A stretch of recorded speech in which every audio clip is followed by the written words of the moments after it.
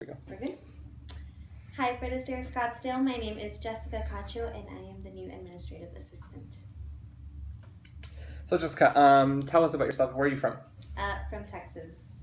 Originally, I was born in San Antonio, lived in Arlington for 9 years, and then El Paso for 9 years. Perfect. And how long have you lived in Arizona? For about 7 years since I was 18, I moved out here for university. Very good. So what did you study?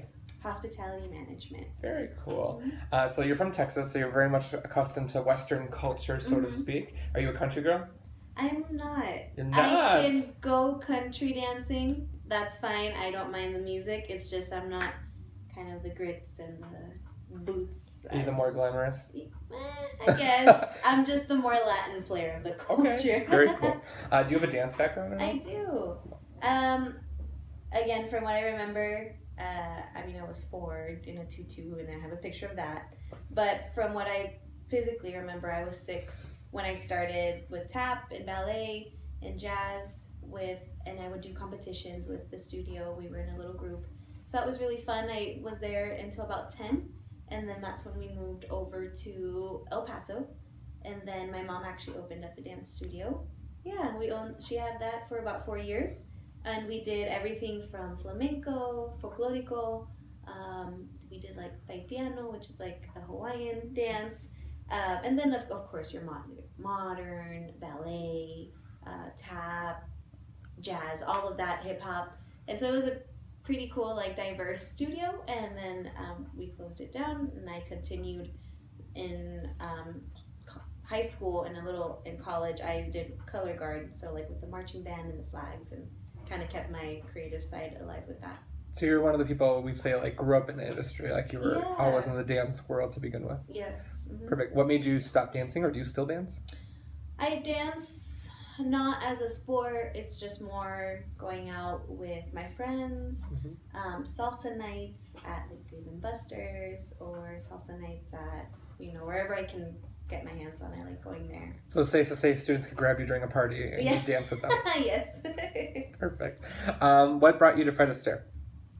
Well, I was looking for a new job, and I was looking for a while, and kind of doing the humdrum, like applying, What about Fred Astaire do you like or draws you in? Well, when I saw it on the website where I was looking for jobs, my heart skipped a beat, because I saw what they were looking for, and that's kind of where I was applying for. And then when I saw the company, I couldn't. I was ecstatic. I had never come across a dance studio or a dance company that was ever hiring for something other than teachers.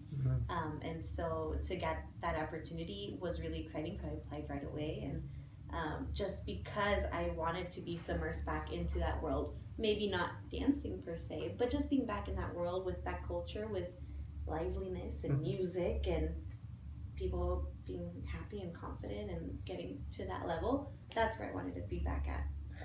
What about ballroom dancing catches your eye, or what interests you, even if you're not dancing yourself? It's just so beautiful. It's a beautiful thing to see, like obviously like Dancing with the Stars, like they have the glitz and the glamour, but just seeing it, just people practicing, there's just such structure and poise.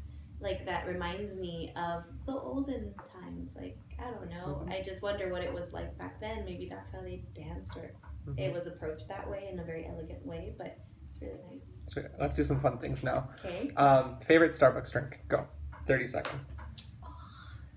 Oh gosh. I actually like Dutch Brothers more than Starbucks. And I like their Kokomo, which is like coconut, but if it has to be Starbucks, I mean their double chocolate chip cappuccino. Okay, cats or dogs? Dogs. Let's see. Favorite type of dance to watch? I like the waltz and the tango. Perfect. Tango is always awesome. Favorite dancer? Ooh, gosh. That's God. I mean, because I've seen her in the social media and in the spotlight, I love Julian Huff. Like, she's a very versatile dancer, so I like her a lot. Let's see. I'm trying to think of some quick things. Really bad. Favorite quote Oh shoot. or a motto that you like to live by, or inspires you? I have a Bible verse Mm-hmm. tattooed, and so I like Proverbs 31:25. Mm-hmm. It's she is clothed in dignity and strength, and she laughs at the fear of the future, or something like that. But I just like that because it reminds me every day that I have dignity and strength, and that I shouldn't be fearful of the future. Actually, just laugh and embrace what comes my way. Perfect. Yeah. Okay, last but not least, this isn't a question. It's more of a I want you to give like a goodbye message. Okay. Be like something like, "I look forward to meeting you all so much. I'm very excited to be on this journey with you." Something to that extent. Whatever you'd like to do. Go ahead whenever you're ready. So like a goodbye message. Yep. Okay.